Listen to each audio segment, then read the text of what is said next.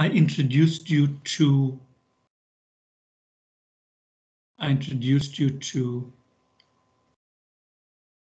the diamond. And we said that the diamond is used when we are making a decision. In the decision, we said you have a condition. For example, num equals 10.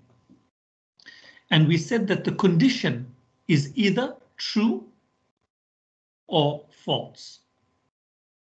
That's what we said. The condition is either true or false. And here's let's look at this example here, right? No, sorry, that's not the one I want to look at. Let's look at the first one.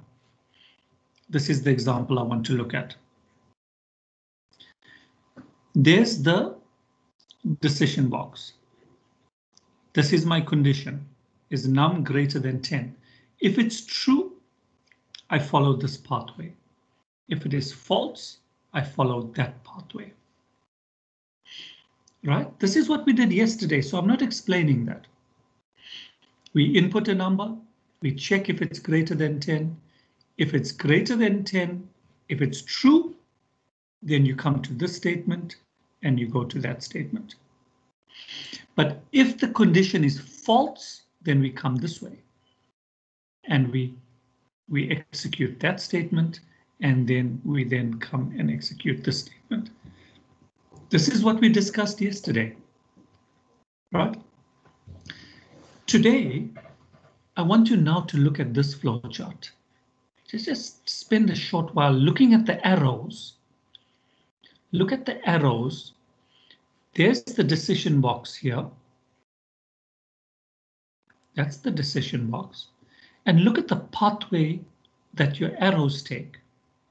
And after you've looked at that, don't worry what's inside of the boxes. Don't worry about that.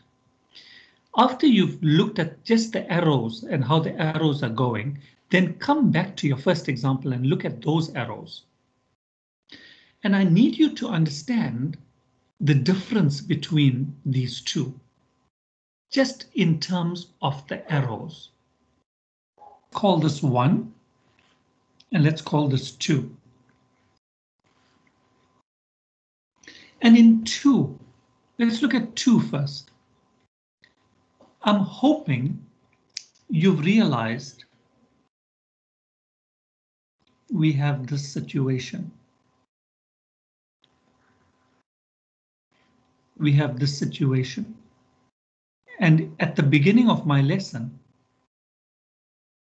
I explained the concept of a loop. But if you look at number 1, in number 1, it just simply follows this pathway. And eventually it gets to stop. So in number 1, there's nothing taking you back to the top that's being repeated. The way example number 2 is in a loop.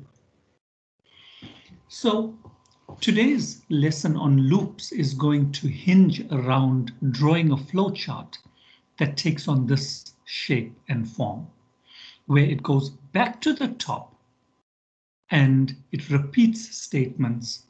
It goes back to the top, repeats statements until your condition is false. As long as the condition is true, there is repetition.